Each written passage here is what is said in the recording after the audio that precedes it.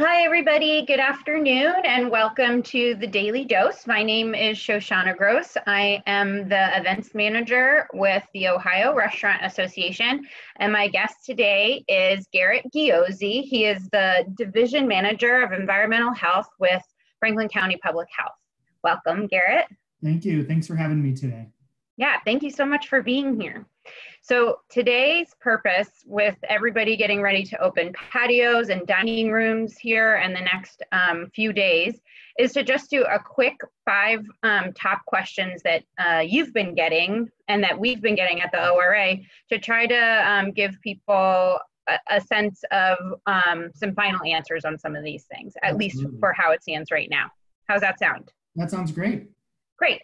So I'll ask a question and you give us an answer. We're going to try to do these rapid fire. So 1 minute per question per answer. Okay. Sounds great. Here we go. So first question is about social distance seating. How much spacing can be between groups? And then for barrier heights, what can we use for a barrier? Great. That's a good question. We're getting that quite frequently. The guidance put out for Restart Ohio says that groups or parties of people need to be kept at least 6 feet apart. So if you and I would go into a restaurant, we could be sat together because we're one party of people, one group. We would need to be separated at least 6 feet from the next party or group of people. The same thing applies to bars. Bars are open within restaurants. You can sit at the bar. You would just need to be 6 feet away from the next party or group of people.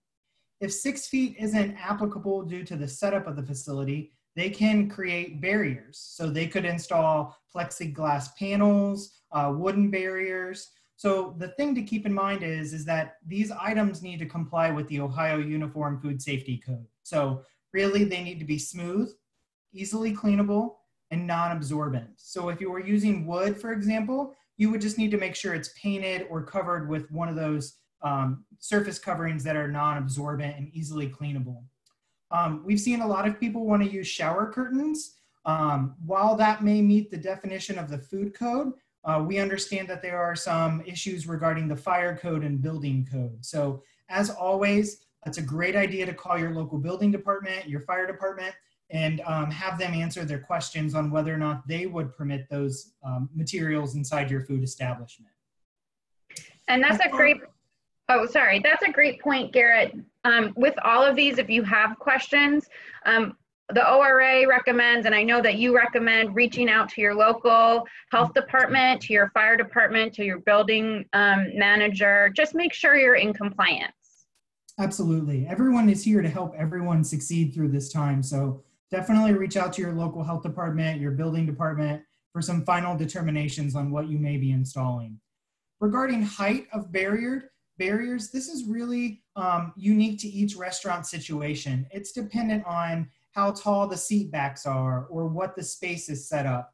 So really, if you are standing at a position or sitting in a bench or booth, you would want to make sure that the height of the barrier is above your head so as not to be able to cross straight through the booth or something like that. Another thing to keep in mind of, a lot of restaurants have decorative like wall holes or portholes or viewing for booths across walls. Those would need to be closed off as well. Great, thank you. Absolutely. Next on the list are best practices for using PPE. In particular, we get a lot of questions about face coverings in the front of house and back of house, and then use of gloves. Sure, absolutely. So as the guidance currently states, face masks are required for employees. That's front of house and back of house. There is no blanket exception for back of house employees. We direct people to what the Restart Ohio documents are, and they list some pretty specific exceptions or exemptions for face coverings for employees. If you think you have an employee or a position within your facility that would meet one of those exemptions, you would be required to place that in writing at the request of the health department. So we understand that people may complain about this, or if they see someone may not wearing a face mask, there may be a valid reason for that employee not to have it, but that just needs to be documented. Face shields are not a substitute for face masks. The mask needs to cover the nose, the mouth, and the chin. So we've been getting that question a lot, but really face masks are the best solution. Now, what type of face mask? That's the other question. It does not need to be a fancy, we're not recommending N95 healthcare masks. This can be something as simple as a bandana that you just simply wear to cover your mouth, nose, and chin. So, great. So everyone should be able to have access to an appropriate face covering. Yeah, absolutely. It does not need to be fancy by any means. That's good news. And what about gloves? Yeah, as restaurants begin to reopen and restart, you'll see employees not wearing gloves, but that's okay. All restaurants are already required to follow the Ohio Uniform Food Safety Code, and there are very specific tasks that require glove usage, that trigger hand washing before you put on gloves. So just know that if you see your cashier or someone checking you out or handing you a bag of food, those employees do not need to be wearing gloves. There's a number that, gloves give people superpowers, super hands, and they can touch everything. So we did really discourage the use of gloves for all employees. Restaurant managers, persons in charge, they know when their employees should be wearing gloves and when they should be washing their hands. Great. So if we're seeing restaurant workers, some of them without gloves on, they're still in compliance as long as they're washing their hands frequently as regulated by the food code. Absolutely. Yep. Yeah. Very good. And I just wanted to add, if you have questions, if anyone has questions about what's best practice versus what's mandated, we have written all of these things down, right? We have, this is came out of an advisory group by the governor's office last week. So you can find these rules written on our website, the Ohio Restaurant Association, and our resources page. Garrett, do you guys have them posted as well? We do. They're on our COVID-19 page. You can link to that, get to that from our website, which is myfcph, like myfranklincountypublichealth.org.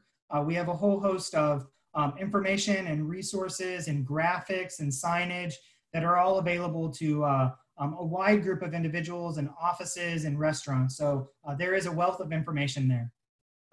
Fantastic. Okay, so we have two more to go. So the first one is bar areas. So are we allowed to open bar areas right now? Yes, so starting on the 21st, when indoor dining occurs, bars can be open within those restaurants, absolutely. And what's best practices? You sort of covered this already, associated with bar seating. Is it the same as anything else? It is the same. So it's the same as any sort of counter service or bar seating. It still needs to comply with all the social distancing requirements that are laid forth in the Restart Ohio documents. So if somebody had bar stools that are bolted into the floor, just making sure to make some of those unavailable for appropriate distancing is acceptable. Yeah, covering them with a bag or taping them off or putting signs on them that says, do not sit here or do not use. Those are all acceptable, absolutely. Great. And then the last one is signage. So this is an important one, I think. What are some best practices around providing signs to customers and employees? Yeah, so I think the guidelines address this quite well. There are a number of things that need to be posted within the facility. The best practice, all restaurants need to have a sign that lists the symptoms of COVID-19 in a conspicuous place. The best practice would be to put that on the entrance and the exits of the facility where people are coming in and going. Here at Franklin County, we have created a sign that says, "Do not enter if you have any of these symptoms." So we've sort of taken the liberty of creating that sign. That's available on our website as well. You can print that off. We have some additional signage around hand washing, just frequent reminders both back of house and front of house on how to effectively wash your hands per the Ohio Food Code. So a lot of good graphics on the website for that as well. So I think that there's a good deal of signage already out there. If you think you want to use your own brand sign or you have corporate guidelines you need to follow, by all means, you can do that. They don't have to be from the health department. We just make them available to use for everyone. We know that they comply with those requirements, but if you have questions about the signage, really take a look at the Restart Ohio document, and that will tell you what needs to be on those signs. Fantastic. So I think a big takeaway from this is just there's a wealth of resources out there right now. Make sure that as a restaurant owner, operator, or bar owner, operator, that you're tapping into those resources, utilizing your local health department, utilizing the Ohio Restaurant Association. That's what we're here for. And if this is interesting to you, we are actually going to be doing a more in-depth conversation with Garrett and some other local health department officials. That'll be with our Laura Morrison, and it will come out sometime next week. We're going to give folks a little bit of time to see what's working. Maybe there will be some shifting to language. And so we just want to give a little bit more time to try it out. And then we will be posting more in-depth FAQ videos for you on our Ohio Restaurant Association resource page. And then I just wanted to say thank you so much, Garrett, for taking a few moments this afternoon to speak with me. Yeah, absolutely. Thank you for the invitation. And I really encourage you all to go to the coronavirus.ohio.gov website. There's a wealth of information. Best practices are linked there. Check with your local health department for additional signage. We're all in this together, and we want you all to succeed during this time, and we're here to make sure that we're providing you with the best information we can. Wonderful. Thanks again, and we'll talk soon. Great, thanks. Bye.